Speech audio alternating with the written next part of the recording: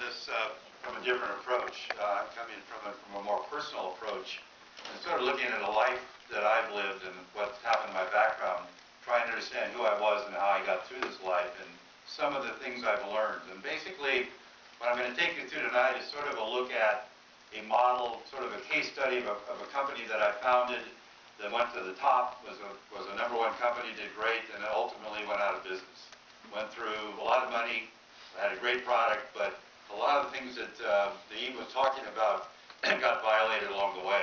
It was a company that I founded. I had a great idea for it, and I got the idea based on some things I had done. And if you look at my background, you'll see that I went from basically a mega company, IBM. I started IBM as a programmer. I went to San Jose State, got a degree in mathematics, went to Berkeley, met a guy up there that said, hey, you got great aptitude for programming. I went there to be a lawyer, which I'd have been a rotten lawyer, but I turned out to be a pretty good programmer. And actually went to work for IBM, and IBM at that time was 75% of the market. So when you said IBM and computers, that's all there was. There was no competition. It was a company that dominated the marketplace. And you say, now how could an entrepreneur be part of a company like IBM? Well, I didn't realize who I was at the time, so I went through the company. T.J. Watson was the CEO. He was his father founded the company, and he basically was the guy that was really in charge of the company.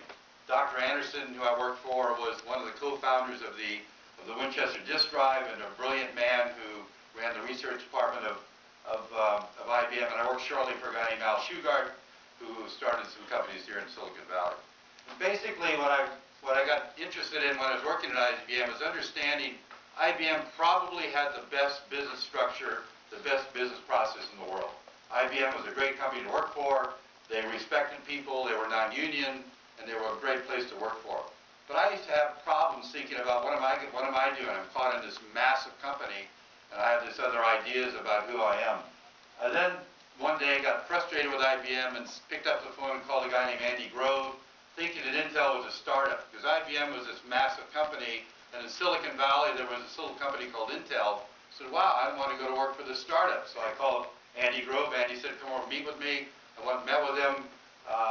And basically, I was hired about 3 weeks later. I went to work for Intel. This is great. I'm going to run this shop here in Santa Clara Valley. It's a great place to work. And lo and behold, it was not a startup. And lo and behold, Intel could have been General Motors. It was a manufacturing company for technology. I thought it was some innovative company, but basically, it was a manufacturing company for technology.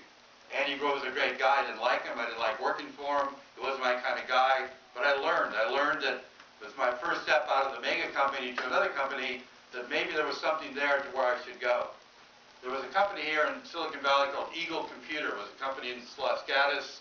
The founder went public, and that day took a Ferrari, tipped over, and killed himself. I had an offer letter. He was a good friend of mine at IBM. I had an offer letter to go to work for him, and I was going in to resign that afternoon. I happened to hear a broadcast on radio about 1 in the afternoon about this guy getting killed. The company got delisted the next day and went out of business.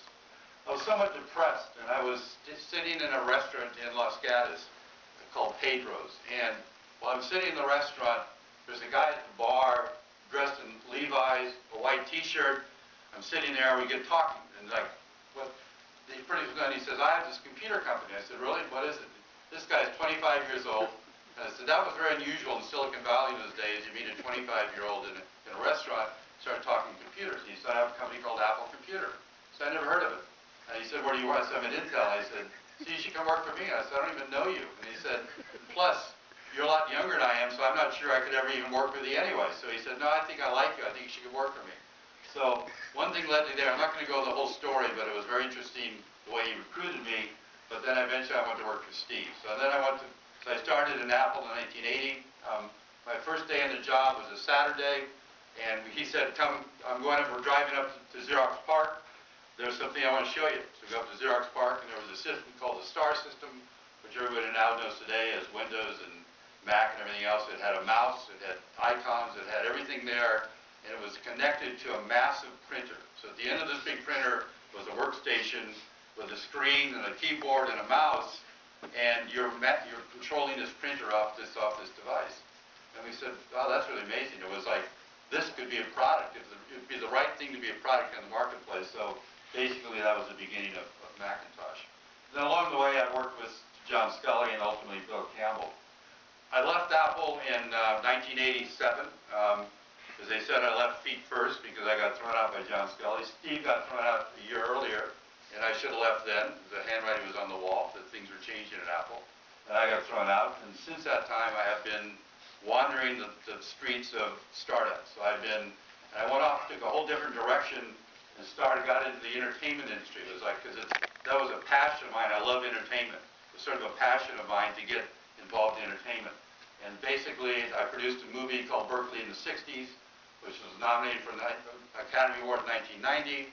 Interesting about that, I'll get into later, I lost my butt on that movie. Never made it die, because I didn't understand that business at all. I thought I was Mr. Bright, and I thought I understood everything, and I could go into a different business and understand it, but I didn't.